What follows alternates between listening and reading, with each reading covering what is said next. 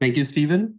It's my great pleasure to introduce Mohammed AlQuraishi, who's visiting us from Colombia. Mohammed got his bachelor's degrees in computer science, biology, and mathematics, master's in statistics, a PhD in genetics from Stanford University, and was a systems biology fellow at Harvard, and is now an assistant professor of systems biology at Columbia University. So sort of in line with his multidisciplinary training, Mohammed is one of the pioneers in the field of deep learning as applied to biology, and in particular protein structure prediction.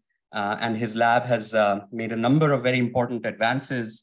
And I look forward to your talk. Thank you again for coming, Mohammed. And without further ado, Mohammed AlQuraishi. Thank you. Thank you very much. So should I continue to use this, or does this work? Or I guess, does this work? Okay. So let me try to share my screen. All right. So are we all good as far as the sharing? Excellent. Thank you very much for the kind introduction, and thank you very much for hosting me. It's a pleasure to be here. It's my first time at Rutgers, and I was actually had a very nice morning so far, and just seeing the campus is also very, very nice and beautiful. So I'll tell you a little bit about our work, sort of recent work on OpenFold, which is it's sort of started out as an effort to essentially reproduce AlphaFold 2, but it has, I think, since kind of morphed into something which I hope is sort of more interesting and more ambitious. But I'll get into that. I'll get into that in a moment. I think before we get into OpenFold, just for can we ask Michelle to just move those images on the right side? Just minimize that. Sorry, so that we can see the slides. Can I do it?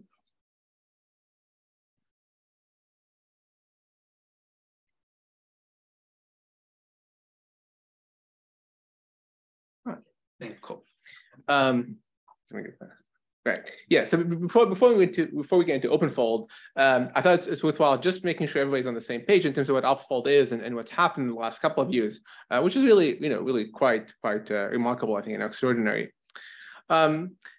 So the focus of the talk is not surprisingly going to be on this question of predicting structure from sequence, right? And this is been the area where we've seen the most progress in the last couple of years. But I just want to point out that there is kind of a broader set of problems, right, that we're interested in as molecular modelers, including things like protein-protein interactions, predicting the binding of small molecules to proteins, nucleic acids, and so on.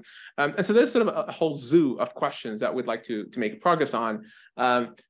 Even if kind of the first forays, or the first really kind of impressive advances we've seen from deep learning have been focused on just protein structure prediction. And as I'll talk about later on, with OpenFold, our sort of intent is to make it a platform so that we can go after these related problems, so that we're not just focused on structure prediction, but other kind of proximal problem. Now, having said that, so there has been this sort of revolution in protein structure prediction, and we can sort of think about it in different ways. So one way of thinking about it is in terms of progress in the quality of predicted structure. So there's this competition that happens every 2 years called CASP that assesses in a blind fashion the quality of predicted structures. And this has been going on for over 20 years now. And I would say for certainly much of the 2000s and the 2010s, the field was fairly stagnant. So what I'm plotting here on the left is essentially the accuracy, the average accuracy measured in RMSD of predicted protein structures relative to experimental structures in what's called the CASP-free modeling category, which is a category focused on sort of de novo prediction. So structures that don't look homologous to anything we know in the PDB. That's sort of the intent, at least. And like I said, for much of the 2000s and 2010s, there was really very little progress. But this began to change, with the development of the first AlphaFold in 2018, and then certainly with the development of AlphaFold 2 in 2020. And there's two important things to note here. So the first AlphaFold was, as you can see, a qualitative leap in accuracy. So clearly, really big jump. But I would characterize this as still being primarily interesting to method developers, so people who think about methodological developments, right? In the sense that the accuracy was still sufficiently poor that it was not sort of immediate use to biologists, right?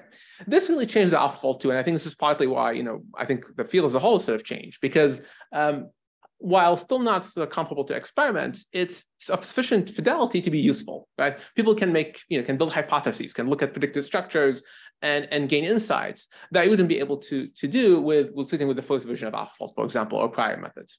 So that's I think one key thing that's happened. And I would say sort of almost in a way kind of shed light now on all these computational tools, because it suggests that they've finally kind of come of age and are of sort of broad utility to the biology community. I think I would, as a computational biologist, I think I can say that much of the methodological developments that happened, at least in molecular modeling, was sort of interesting methodologically for their own sake, but they weren't yet useful to biologists, right? The broader community. And I think this is really has changed now, and these things have become kind of broadly useful. The other thing which I think is interesting with AlphaFold 1 and 2 is that with the first one, methodologically, it's actually fairly hewed fairly closely to the existing paradigm. It wasn't very different in terms of the way it did things. It did result in a leap of accuracy, but that leap was primarily a result of engineering, so better engineering.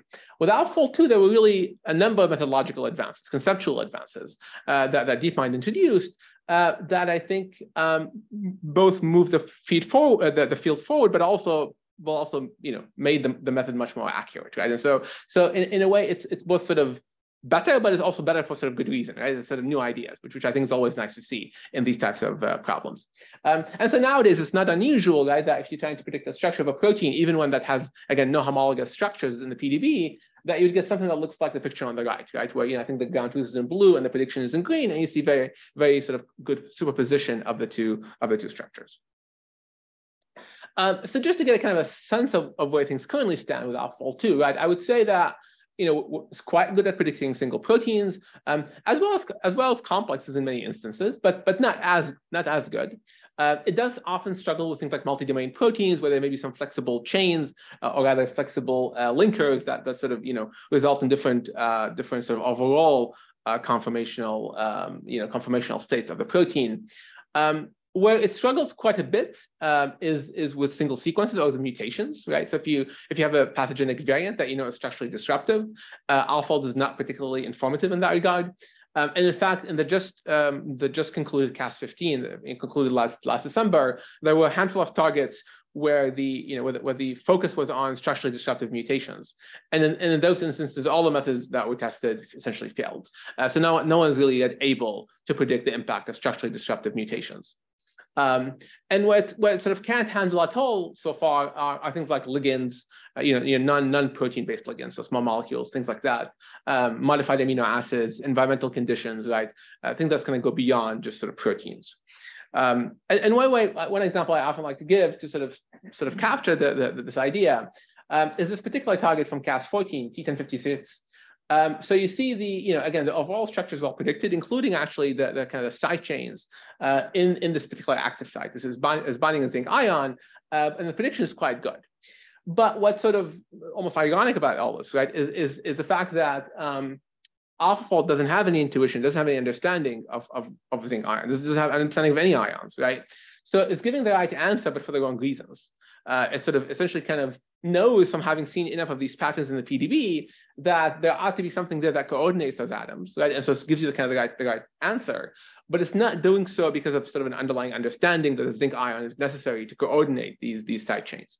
And I think this is important because it's both a limitation. Well, it's a feature in the sense that you get the right answer, whether you say you want it or not. So that maybe that's good in a way, but it's a problem in the sense that if you want to be able to vary, say, environmental conditions, right, it's not something that you can currently do and get a different answer from AlphaFold, right? It's sort of really quite. The way I like to think about it is that it's basically a crystal structure predictor. It's giving you some sort of prediction based on what it's seen in the PDB, but it's not directly solving the physics problem. And most of the time, that's good enough, but not all the time, right? And that's a key limitation. One other point I think worth just kind of drawing your attention to is the fact that the predictions that AlphaFold makes are calibrated. And I think this is another reason why it's been adopted quite broadly by the biology community. So what I'm showing here on the left are, so each dot is a protein. And the y-axis is essentially a measure, it's called LDDT, of the accuracy of the kind of, you can think of the local geometry around that protein, roughly speaking. And then on the x-axis, is the average P LDDT. So the P is a prediction. So here, AlphaFold is predicting its own accuracy, right? It's trying to essentially ascertain how good is its own prediction, right? And you see that these things are generally correlated, reasonably well correlated, which is good news, because now we're able to look at a structure like this and then just based on the color coding, sort of know that the blue regions are sort of high confidence and we can trust them and can make inferences about them. But then the stuff in yellow and orange, maybe not so much, right? And often these regions are actually disordered. So they may not simply have a well-defined native state. But that I think, again, made it sort of immediately useful because a biologist could look at the structure and decide how and where to use it. And another way this sort of shows up is when one sort of does some large scale predictions, right? So they in fact, in DeepMind, when they released the AlphaFold 2 method paper, they had gone and applied it to the human proteome, and then tried to assess sort of how much additional structural coverage one gets through AlphaFold.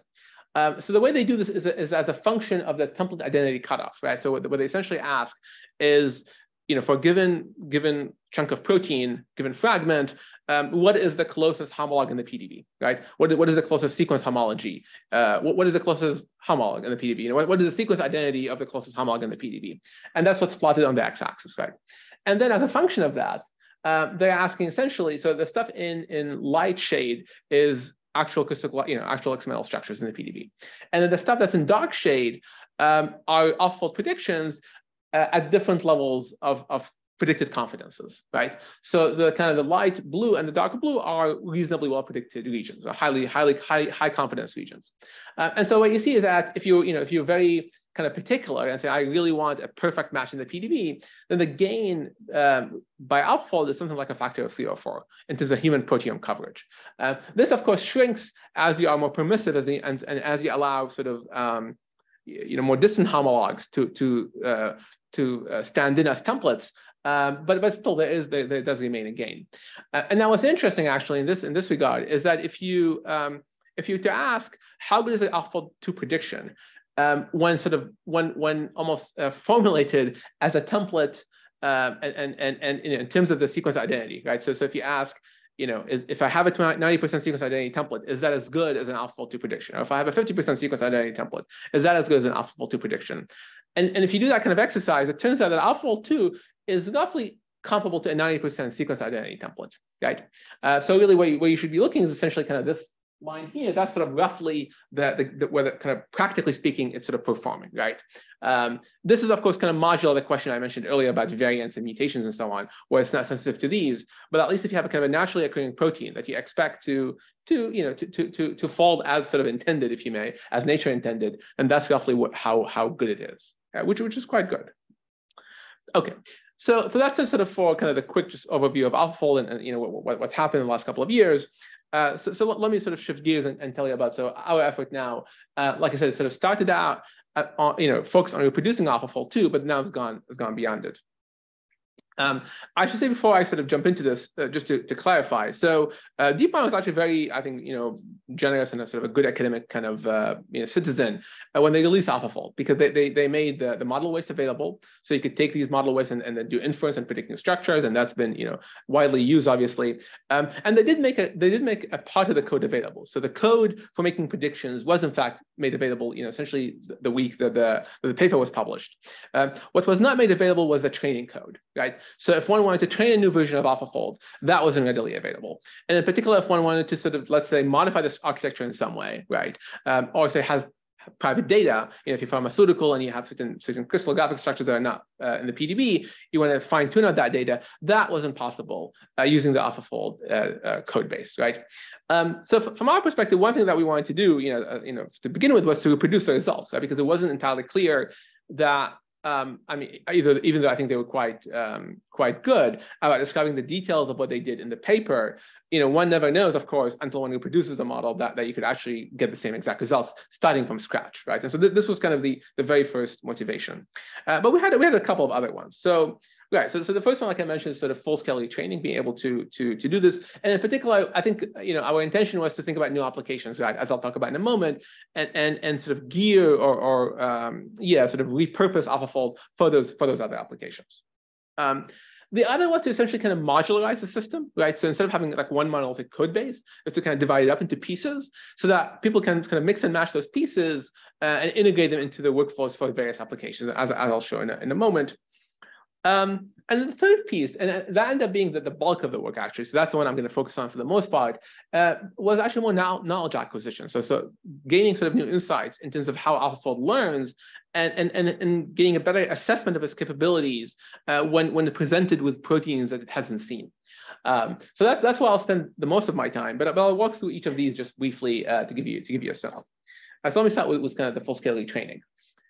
So very quickly, right after AlphaFold 2 was published, a bunch of papers came out focused on applying it in the context of multivariate complexes, right? Saying, can we actually predict complexes using AlphaFold?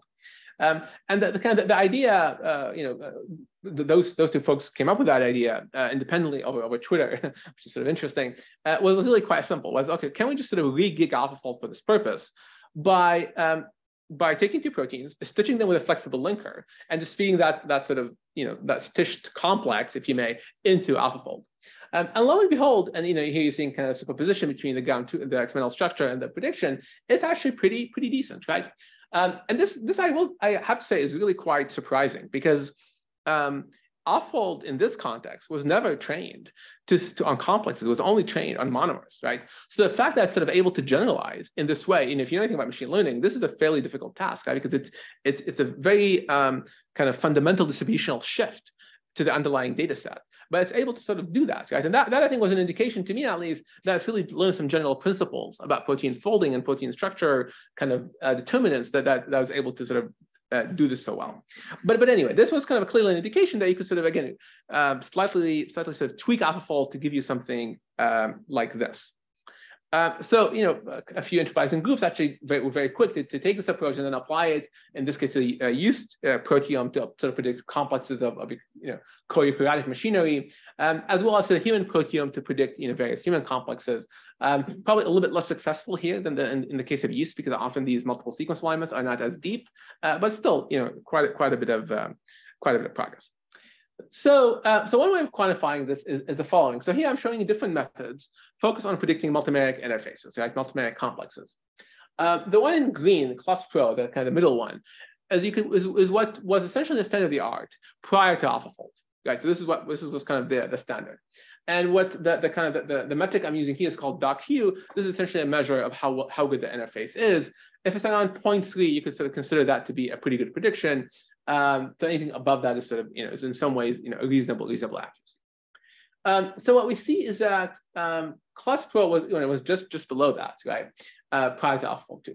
Then all the methods in the kind of the bottom four or bottom five, AlphaFold linker, gap, et cetera, those are methods which took AlphaFold and just did some variant of that trick I mentioned to you, right? In terms of feeding it a concatenated sequence. And no retraining. Right? So these were just literally taking the AlphaFold 2 method, the AlphaFold 2 weights, and giving it new inputs. And of course, you see substantial gains, right? And that's kind of what's remarkable about this, is how well it's worked. However, and this is what's sort of kind of really interesting, right? Is that DeepMind said, okay, what about if we just take the AlphaFold architecture essentially unchanged and just simply retrain it on multivariate complexes, right? How well would we do if we were to do that? And that's the kind of the cyan, right? That's the top curve. So what you see, relative to this, again, substantial gain, I guess in the kind of the red bar, you see yet another substantial gain obtained by this retraining, right? But of course, the key thing here is that the only group that could do that at the time was DeepMind, because they're the only ones who had the training code, right? So they could actually train this from scratch. But I think it's sort of communicated to us the value of even not introducing any architectural changes, just simply retraining on a new data set, what that can potentially give you in terms of a gain. So that was a strong motivation. Okay, that's for one. Now, as far as modular components, so this is sort of a high-level sketch of the AlphaFold 2 architecture, from DeepMind. And if you to sort of crack open some of those components, you would find only sort of really interesting operations. So one of them that maybe some of you are familiar with is this notion of an attention mechanism. It's a general purpose kind of neural network technology that lets one region of the protein kind of attend to or sort of pay attention to other regions of the protein. This is fairly general purpose technology. This is using natural language and so on. But what DeepMind did in this case was sort of augmented with various kind of geometric, almost intuitions or priors, to make it sort of behave in a way that is suited for geometric reasoning. So this is obviously kind of a general purpose tool that's useful. Right? One wants to use it in various contexts for any kind of molecular modeling, all the various kind of applications I mentioned in the very beginning. And so it makes sense to kind of modularize it and expose it as a core function. And in fact, again, as an indication of this, that there's already been work on, for example, repurposing some of this technology for RNA structure prediction, for sort of inverse folding, for protein design, and so on. And these all use those components or similar components to AlphaFold. So that was sort of another kind of idea here, right? Just to make that in a modular way, just to make it more accessible and more usable by the community. And I think that has proven to be the case since OpenFold came out. Okay, so now let me kind of get into the heart of the matter, which is kind of the production and some of the knowledge acquisition. I will say just sort of parenthetically, so that you may have heard of ESMFold from Meta, which is a great tool that sort of predicts structures using language models, not using multiple sequence alignments, but just from an individual sequence, and that's been very popular. And that in fact was built on OpenFold, so that's been something kind of very gratifying to see that the community was very quick to be able to use it to actually build new applications. And in fact, maybe 2 weeks ago there was a method called AlphaLink, which was again built using OpenFold to integrate structural information into the prediction task. So essentially using kind of structural constraints in lieu of an MSA or in addition to MSA to make a prediction, and that seems to work quite well. I think it was a Nature Biotech paper. So quite pleased to see that progress. Okay, so let me first just kind of establish that it actually works well. So again, this is kind of a fresh model from scratch, trained from the PDB, trained on the PDB to essentially emulate the behavior of AlphaFold 2. But the model is essentially identical, but it implements completely anew from scratch in a different framework. And so you see, this is a scatter plot. Sometimes, AlphaFold does better. Sometimes OpenFold does better. But that's just because it's it's the enhanced stochasticity of the models. There isn't anything. I wouldn't read into this very much. But in general, in terms of sort of mean accuracy, it's very comparable. It's probably this is actually of an older drop of the model. So now maybe it's slightly better than AlphaFold 2, but it's very similar. And if you sort of superpose I think the ground truth is in white, AlphaFold is in blue, and OpenFold is in pink, you see very, very high correspondence in general, except for a handful where they sometimes diverge in both ways. So that's one aspect that it's as accurate. But we were also interested in making it sort of perhaps maybe better in some ways, particularly on the inference side, and so making it faster and more usable. We in part because AlphaFold was sort of trained on kind of Google's internal TPUs, so it wasn't really optimized for commercially available GPUs that we all use, right? That are sort of semi-cheap. So it wasn't necessarily optimized for those architectures, and so we're able to kind of optimize it for more kind of commercial GPUs and get higher speeds. We also, this goes into the weeds a little bit, but we also sort of incorporated various optimizations. The key thing is to allow it to kind of predict for larger chains, right? So often with AlphaFold, you sort of peter out around 2,000 residues, but with OpenFold, you can go all the way up to, I think, 4,600 residues on a single GPU. And I should say, everything I'm saying here is applicable to the AlphaFold 2 weights. So if for whatever reason it's like you don't want to use the OpenFold weights, you don't really trust it, you can always just use the code base and use DeepMind's weights and gain the advantages that I'm describing here. And the idea more broadly is to sort of have a mechanism where one can train speed for memory. So you could, if you want to make an inference of a very large complex, you can, but you just have to wait longer, and you might have to wait a very long time, but you can at least make that sort of trade-off. I'll skip some of the details here. Okay, so all right, I'll push my kind of last technical point in case somebody's interested, which is the nice thing about this as well now is that we can actually now train it using what's called lower precision. This may be sort of a very technical detail, but the key point here is that you can actually train this model now really using sort of fairly old GPUs. So stuff that's kind of lying around and in sort of an academic cluster from 5 or 6 years ago can be used to train AlphaFold. It's still a lot of compute that goes into this, but it can be done in principle. I think somebody raised their hand on Zoom. No, all right. Why don't we come back to that? Yeah, I'll just.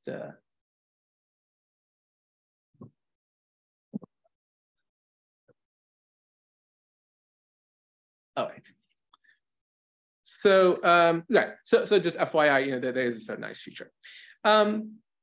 Oh, and one actually another kind of this is more an important point as well. So one issue is the MSAs that we use to train AlphaFold, right? Those weren't available either, and those are fairly expensive to generate because we switched to every entry in the PDB, and you want to generate an MSA for it, and not just that, but then there's this kind of what's called self-distillation, where you use an initial version of AlphaFold to make a whole bunch of predictions. You look at the most highly accurate ones, and then for those, one uses them then as training data for a next iteration of AlphaFold, and that's done in the first paper. So we compute those multiple sequence alignments for all those structures, and that's I think is a valuable resource for people wanting to train new models. Okay, so now we start kind of digging into how it's behaving and how it's learning as it's training, and we I think already started making some interesting observations. So the first thing is that the model seems to exhibit rather very fast convergence, right? So to train a full model, it took us about 80 days with 44 GPUs, right? So it's a fairly large compute investment. Most people can't do that, and we can't really internally. We had help from external partners. However, you can essentially get that same performance, about 90% of it, in 2 to 3 days, right? So AlphaFold sort of very quickly rises in terms of accuracy and then kind of plateaus. And that's fairly important for several reasons, right? Because if you're, for example, interested in exploring model architecture, trying to kind of explore hyperparameter space and see how that behaves, you don't need to run the full training thing, right? You could just do it for a couple of days and see how well it does, and then sort of alter your plan. Similarly, for things like if you're trying to fine tune on data or what have you, this suggests that you can get a pretty quick signal early on, and I think that's quite valuable. Another somewhat technical point here, but in AlphaFold, there's sort of a two-stage process in the way it's trained, where essentially the size of the proteins or the protein fragments that are considered in training is increased. And this is a very, very expensive procedure. About 2/3 of the training is dominated by this operation. And what we discovered is that this seems to primarily solve or resolve physical violations. It doesn't really seem to change overall accuracy. It just kind of refines and makes the structures better. So this too is an example of something that can potentially be skipped if your primary interest is developing kind of new variants of AlphaFold. Okay, so then we start kind of digging into how the model behaves as it's being trained, right? How is it making predictions, and how those predictions kind of evolve as that training progresses. So the first thing we noticed, let me just kind of first calibrate you, because I'm going to come back to this sort of story over and over again. One thing just to say, so everything I'm going to show you from now on essentially is going to focus on that initial rapid rise phase, that's the first 10,000, 5,000 steps, because that's really kind of where most of the action is. Sometimes that won't be the case, and I'll mention it, but otherwise I'm going to mostly focus on that region. And in general, I'll sort of orient you, but in general, it's going to be something as a function of training iteration. So here, color encodes the training step, right? So how far in the training process is AlphaFold essentially? And then the dots here correspond to sort of the average accuracy of an AlphaFold 2 model as it's being trained. So what this slide is summarizing is this question of the self-calibration, right? I told you that it predicts its own accuracy. And so what you see is that in the green region, right, when it first starts, it's quite poor in its accuracy and maybe a little bit optimistic in terms of how well it's doing. Then it sort of proceeds in this kind of intermediate regime where it's actually a little bit pessimistic, right? Where it's not so good, but it's like I said, it's pessimistic. It's predicting itself to be worse than it actually is.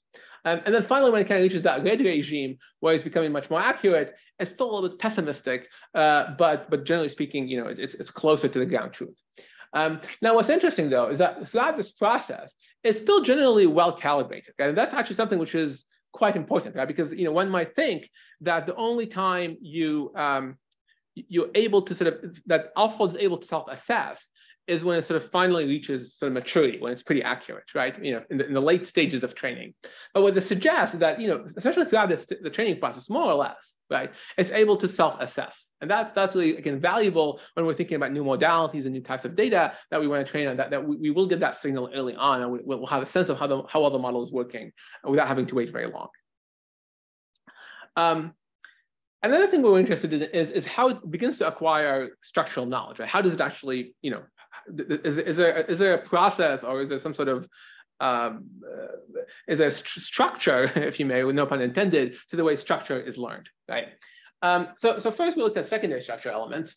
And perhaps not surprisingly, again, as a function of training, so x-axis here is training, and then the y-axis here is sort of a score of how well the structure is being recovered. So 100% is like perfect, zero is poor. And so what you see is, not surprisingly, that certainly helices that's in green, right, are learned a bit before sheets are learned, right? And I say not surprising because these are more perhaps sort of local elements, right? Things that are driven by more local interactions. And so it's not shocking that AlphaFold will begin to sort of infer them more accurately before it gets to the sort of more long-range interactions that are involved in beta sheet formation. It's a short gap, but it's an important gap because of that sort of exponential rise in accuracy. And so just to be clear, in case it's obvious, I'm referring to kind of this gap between those two curves. And in fact, we can kind of break this up and look at sort of finer grained secondary structure elements. And then you see this kind of, sort of staggering in some cases. Now, what's interesting, a few points here.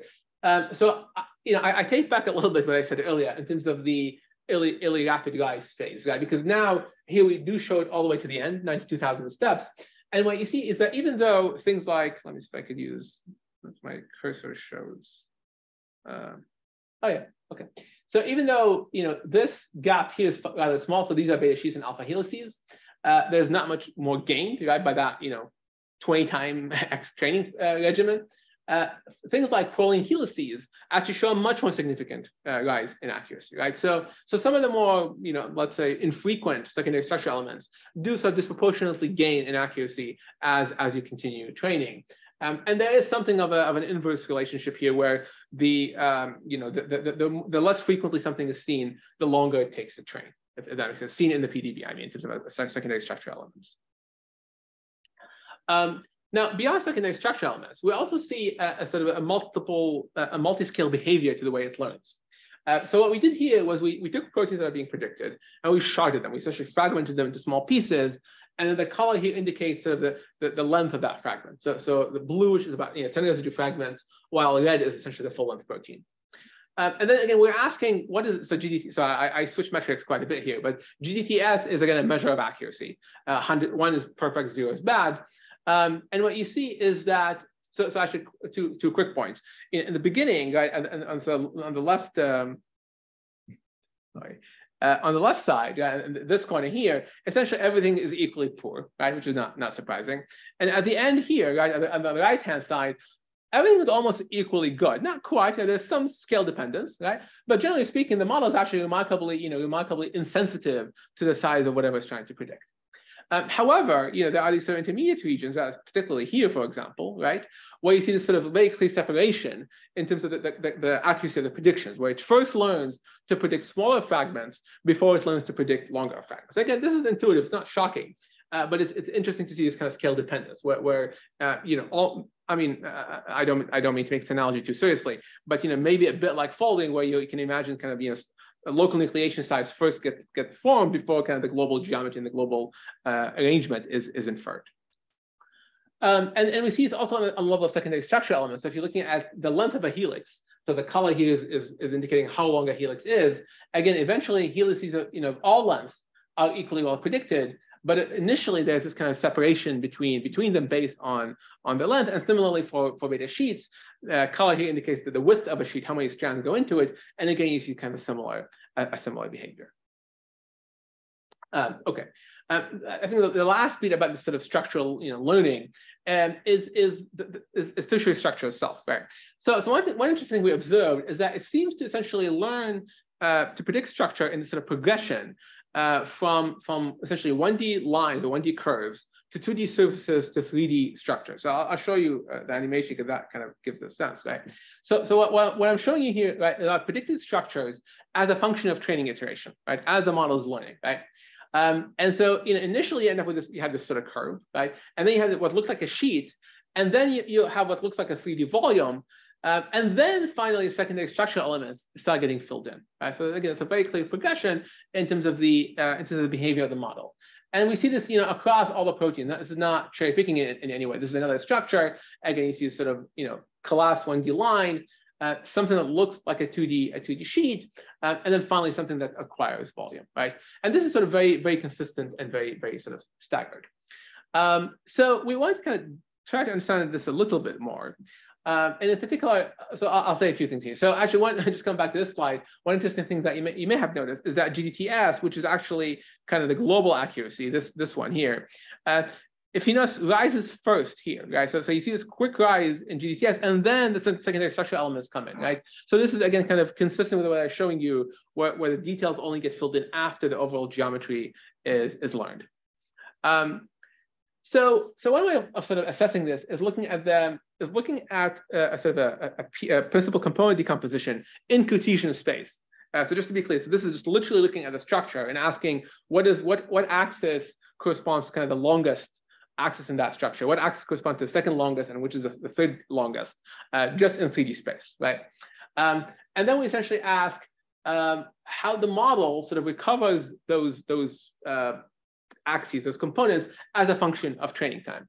And so what you see here is very much consistent with what I was saying earlier, where the first dimension seems to be along the longest axis. That's the blue one that gets recovered, and then the green, and then the red. So there's this kind of staggering in terms of how the spatial dimensions are learned as sort of aligned with the principal component.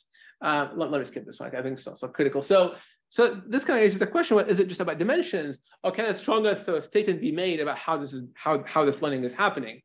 And so what we think is actually happening is that the model is essentially learning staggered PCA projections of the final structure.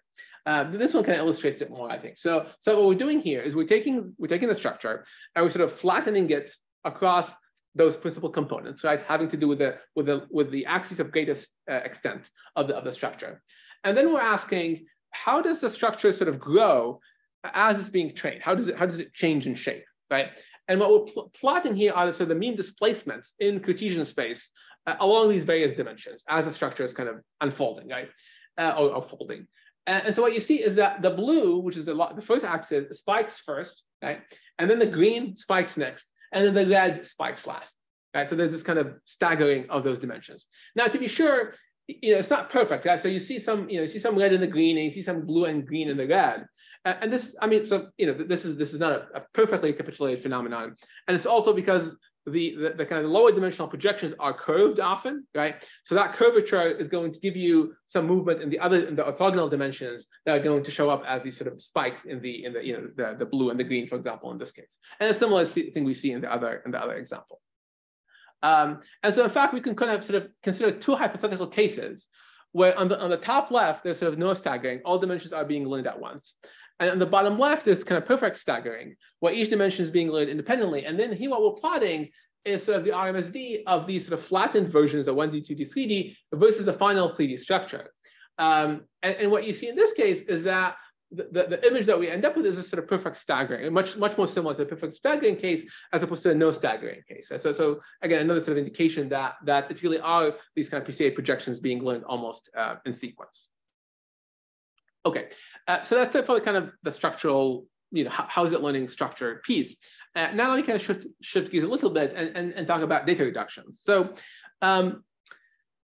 one question, obviously, in the case of DeepMind is that they trained it on the whole PDB and they got very good results. But how well does this generalize? If we had a PDB from 20 years ago, would they have gotten the same results? So we tried to get at this question a little bit. And the way we did this was initially was to ask, okay, what if you reduce a PDB by some fraction, right? So the red curve is just everything 100%, and then down all the way to 0.776%. So if after redundancy filtering, this is on the order of like 1,000 protein structures, right? So really limited set. And then here, what I'm showing here is again training behavior as a function of the LDDT score, right? So the red is sort of vanilla AlphaFold, and here we took advantage of the fact that we don't need to train all the way to the end to get a signal, so we're only training it for those first few thousand steps. So first, what I would say is kind of remarkable is if you look at the yellowish stuff, right? On the order of like 10%, it's very competitive with the red, right? So a 10%, a 10-fold reduction in number of structures, randomly sampled in this case, right, doesn't actually reduce accuracy all that much. Now, of course, when you go down to 1% or 0.766%, you do see a reduction, to be sure. But I mean, I'll draw your attention to, for example, this curve, right, which is quite remarkable. So this curve, right, this is on the order of 1.5%, something like that, right? So this is on the order of, again, the 1,500 protein structures. And while it's not quite competitive with AlphaFold 2, it's actually better than AlphaFold 1. right? AlphaFold 1 was around 0.6 on this line. So, and that bluish green is like 0.7, 0.75, right? And so the reason why I kind of harp on this point is because in a way, I think it communicates the importance of sort of architectural innovation in machine learning, right? Because, I mean, I suppose that one kind of contrarian view would be all that matters is data. And no matter how much you do into the model, if you have less data or more data, you'll just do better. But what this is suggesting that AlphaFold 2 is essentially 100 times more data efficient than AlphaFold 1, right? That AlphaFold 2 can sort of beat AlphaFold 1 with 100 of the data, right? And that's really kind of, I think, impressive. Okay, but of course, structure space is not random, right? There's structure to it. And so in this case, we sort of lean on CAF and their classification in terms of, sort of classes, architectures, and topologies. And so what would happen if we sort of start, sort of reducing the data in this way and see how well does the model generalize, to these different groups. So first we started out with topologies, right? And so what I'm showing you here is now sort of topology-based reduction. So we cluster the PDB, we bucket it into topologies, and then we remove topologies and retain topologies. And the percentage here is relative to the number of topologies, not relative to the number of structures, right? So not surprisingly, you do see a stronger hit. Okay? When you go down to 5%, it's below that 0.6 line, but it's still pretty comparable to AlphaFold 1, right? So again, surprisingly good. And this actually holds up even when you think about architectures, right? So again, you see that even when you're down to 5 architectures, and 5 architectures is like, I think there's maybe 32 architectures in the PDB, I mean, in CAF classification. So like 5% is like 2. So you're training on 2 architectures and you're testing on the rest, and you see, again, surprisingly good performance. And I think that the most surprising to me was this one. So if we train on essentially on alpha helical proteins, largely alpha helical proteins, and test on beta dominated proteins or vice versa, we get something surprisingly usable. And this is an example of that. So let me kind of just go walk you through this. So on the top is the orange is the PDB structure. And this is a mainly a helical protein. The pink, magenta, is AlphaFold trained on largely helical proteins, and sure enough, it covers it pretty well. And then the green is OpenFold trained on largely beta proteins, beta sheet proteins. And then you see it's talking about linkage to, it's hallucinating a small sheet when it shouldn't, but generally speaking, it's not terrible. And the converse is on the bottom where it's a primarily beta sheet protein, and you see similar thing. And I mean, the magenta is quite interesting there, right? Because it doesn't recover, it doesn't get the secondary structure of packing correct, but it sort of knows where to place the thread, right? So it gets to see alpha backbone essentially right. Even though, again, like the hydrogen bonding network isn't quite correct. So surprisingly robust. And I feel okay sort of, I don't know, kind of describing the model in very sort of effusive terms, because it's not our model, right? This is AlphaFold. We just simply implemented it using this different architect, this different code base. But it's really quite remarkable what they managed to do, I think, with this. Now there is something of a I would say kind of size dependence to this, scale dependence. So here, when you do this kind of sharding experiment again, where we fragment the structure, you do see that. For example, when you're looking at full-length proteins, the drop in performance, right, as a function of reduced data sets for topology, for example, is more severe, right, on the kind of the pink side versus the blue side, right? So this is suggesting, and not surprisingly, that kind of local aspects of protein structure are sufficiently kind of universal that even if you have a small fraction of the PDB, you can learn them. But sort of more global aspects of structure, you want to see them, right? So you need to have a more representative sample of the PDB, and similar thing for architecture. But I do think, I mean, this is exciting because I think it suggests that when we think about moving to new modalities, like, for example, RNA, it may not be as hopeless as it first seems, because we may not need 30 years worth of crystallography to actually do this, and maybe we can get away with less data, and that's I think promising. This is a bit of a detail, so I think I'll skip this. So let me sort of. Yeah, I think it's a good time to wrap up. So let me just kind of end here with a couple of points. So we've sort of kind of a multi-stage process. We had the full implementation, like I said. I think we've demonstrated production capability now. And what we're interested in sort of moving forward, obviously, maybe not surprising, is building on this to go in new directions, right? So there are also questions that we want to go after, right? Including single sequence prediction, being able to predict how variants alter structure, integration with experiments. I mentioned AlphaLink. This wasn't our work, but somebody built an OpenFold. But that's great to see, and that's obviously some of this will be community driven. We can't do it all.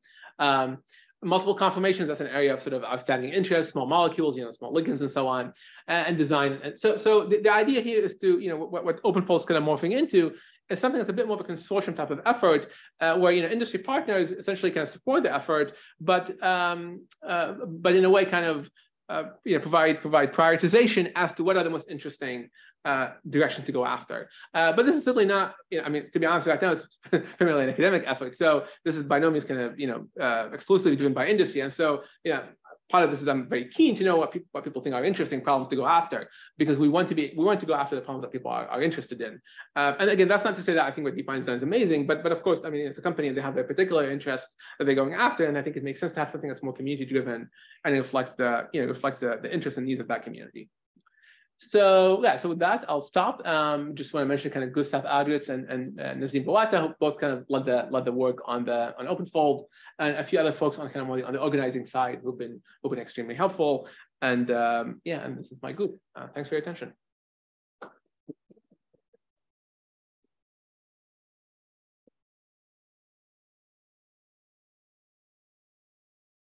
Happy to take questions. So thank you. Let's start with questions in the room. Ezra.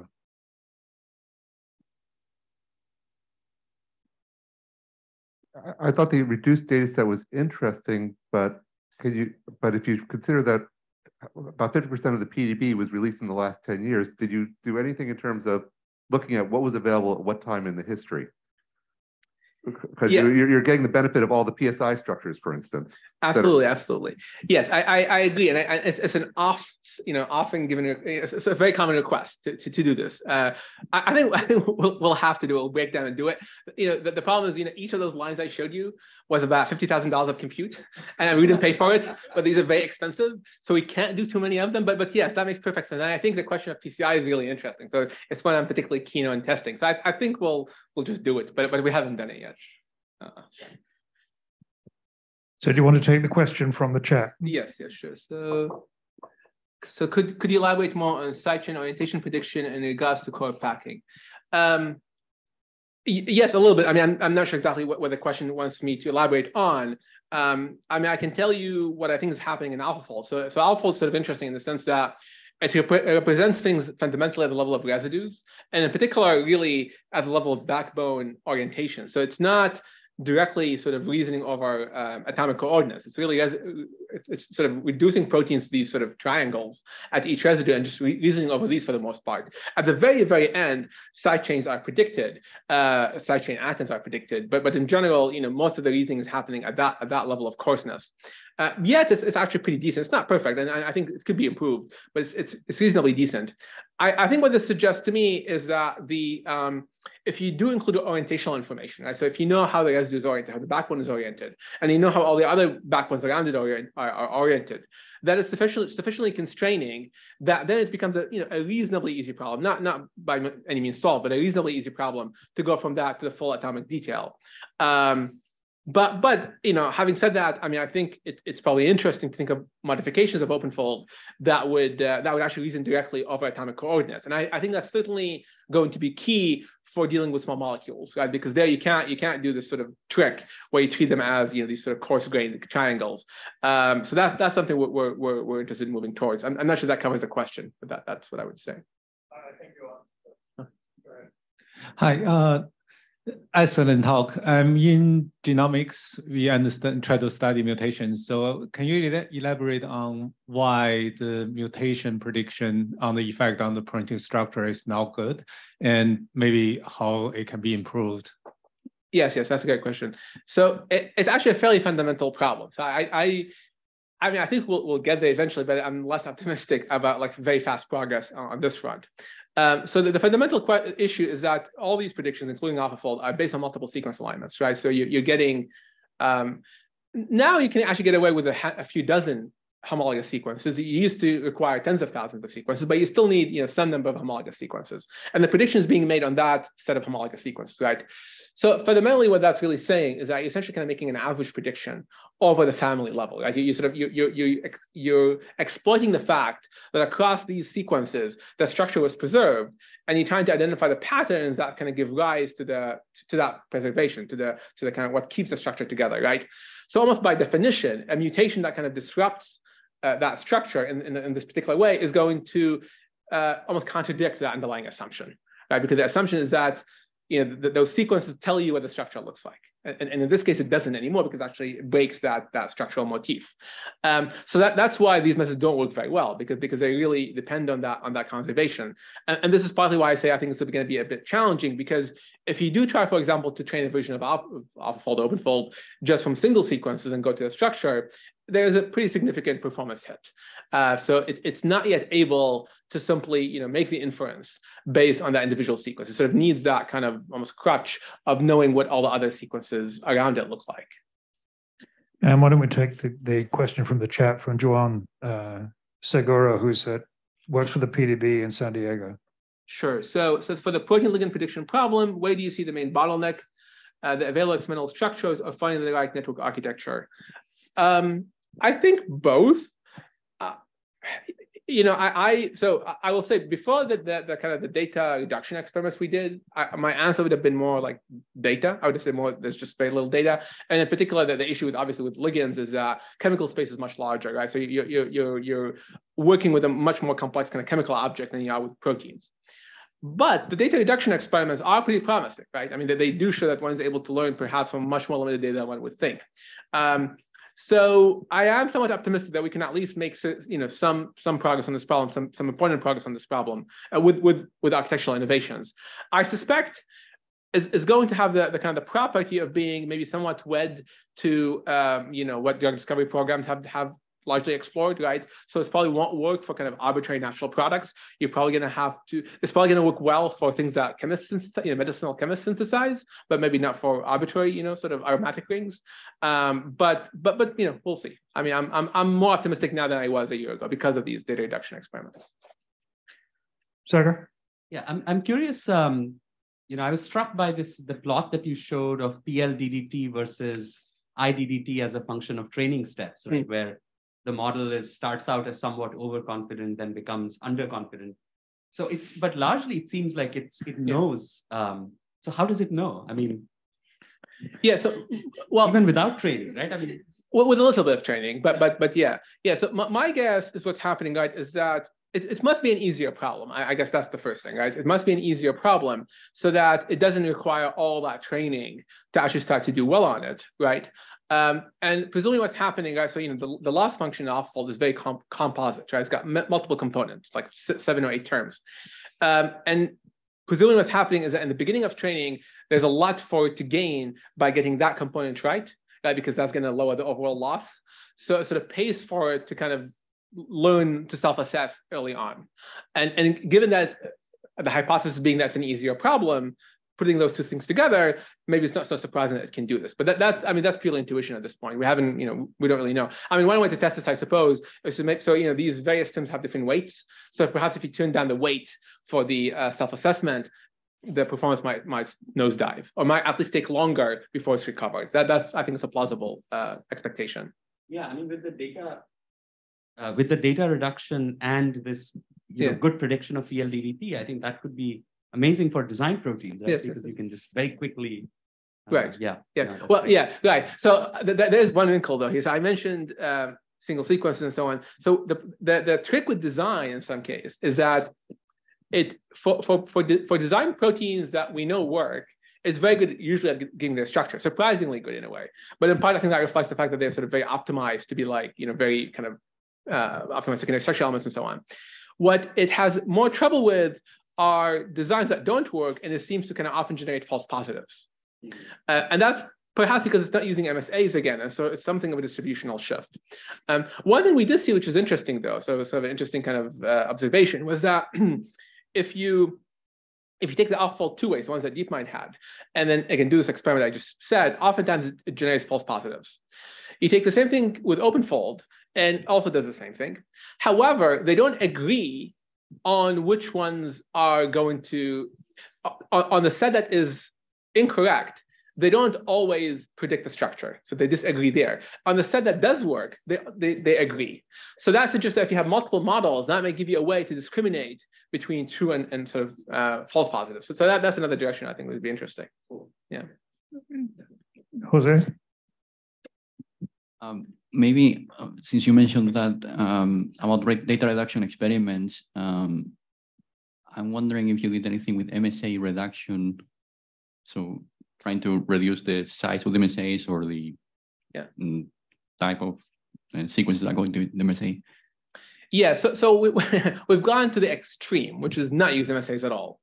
And in sort of two ways, either with language models, those things that sort of kind of try to learn a broad model of protein sequence space, or without, just going directly to sequence. Like I said, there is definitely a performance penalty, but I'm fairly optimistic actually. I mean, we're beginning to train models now that are not, again, compared with AlphaFold 2, but they are better than AlphaFold 1, certainly, and that are just working off of a single sequence. So I think we can get there. And interestingly, subsampling MSAs has been useful for generating alternate conformations. It's essentially, the intuition there being perhaps that different regions of sequence space might have slightly different landscapes, and so you can kind of get out of the conformation landscape that way. But we've sort of pushed it all the way to no MSA, and that's where we're sort of focusing our effort, because we want to get to that variant problem, being able to predict how mutations affect structure. Thank you, Jose. There's a question in the chat. Why don't you tackle that, please? Let me scroll.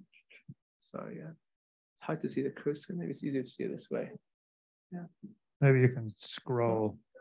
Oh, but I have to use the key. No, scroll on the bar, on the sidebar there. Yeah, maybe that gets you. All right. So okay. Is this a question? Yeah. Jason. So alpha helix beta sheet cross training, an explanation could be that the Machadon region of beta strand is filled in the alpha data set by loops, coils, and turns. So the backbone can be predicted but not packing.